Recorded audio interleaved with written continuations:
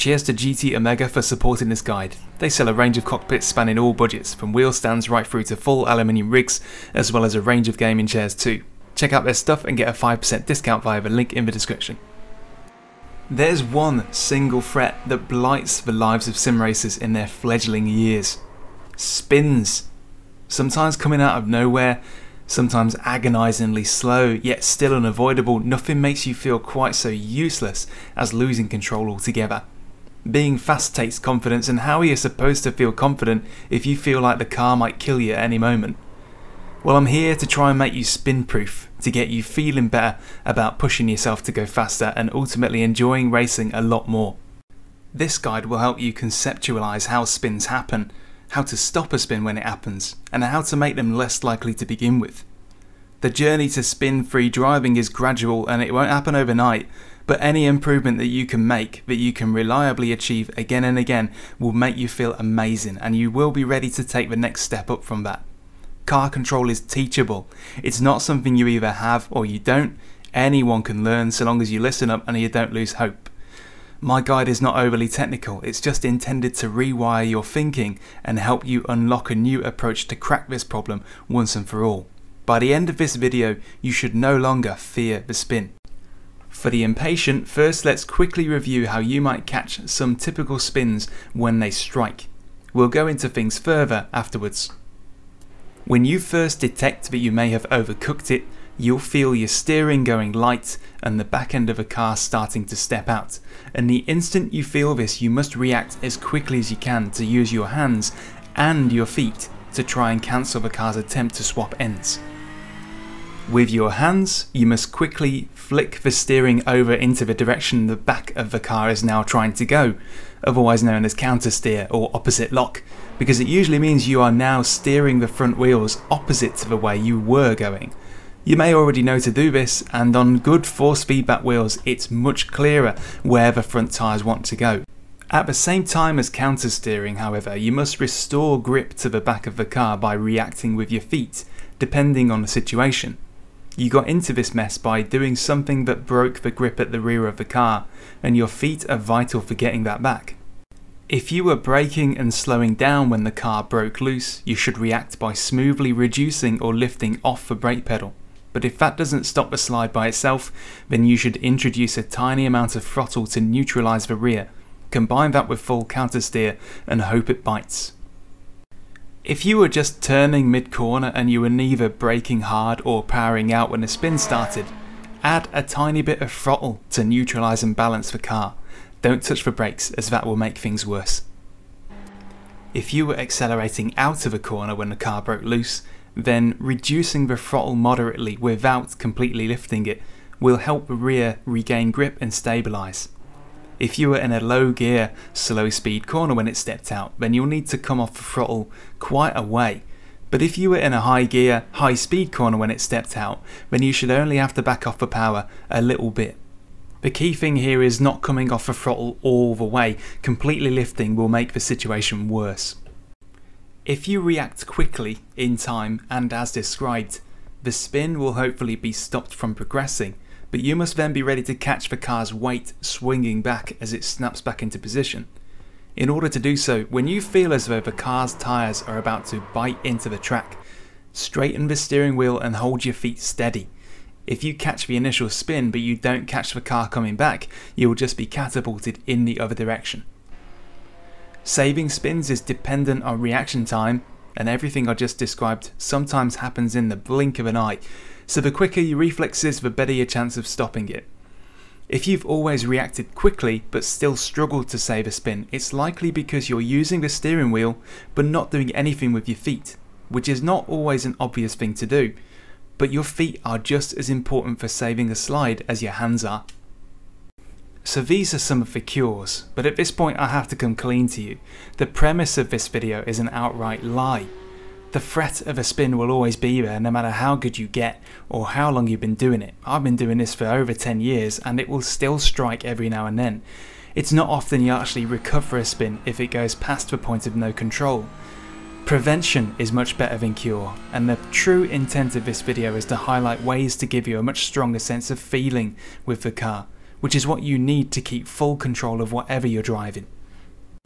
Recording the clips you've seen so far has actually been pretty tricky because the reflexes that I've built up to cut off a spin before it even happens are so ingrained in me now.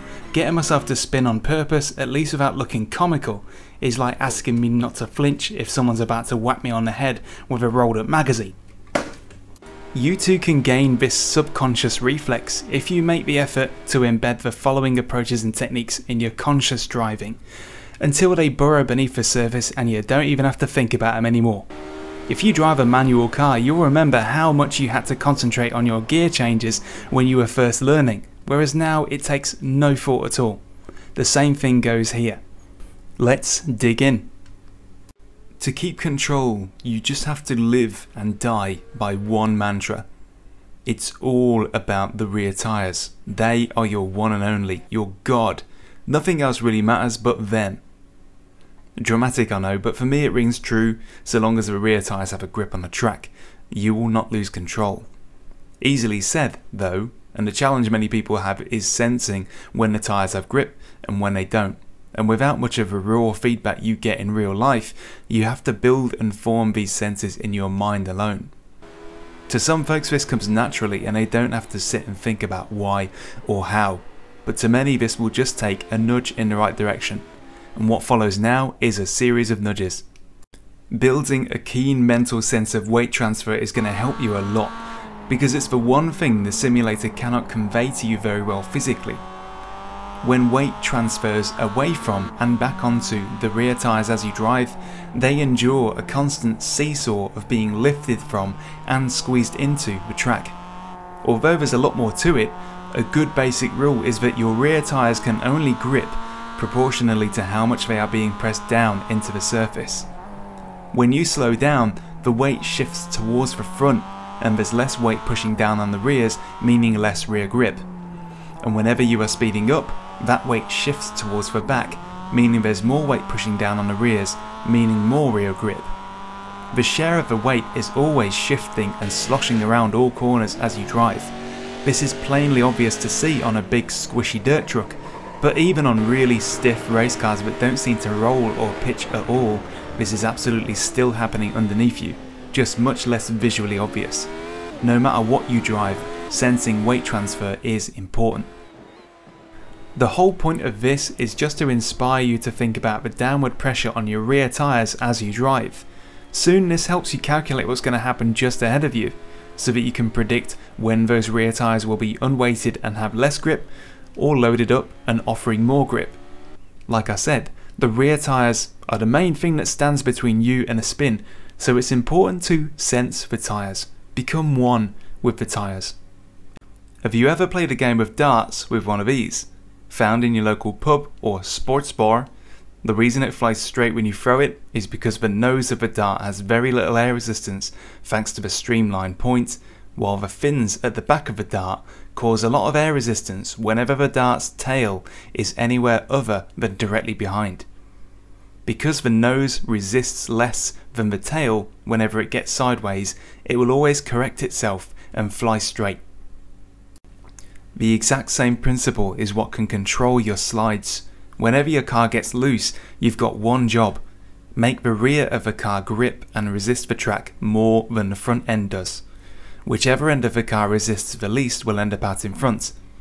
But unlike the dart, which uses air resistance to do this, you only have the tyre grip on the track. In this overhead view of the slide just shown, the front tyres are shown in blue and the rear tyres in green.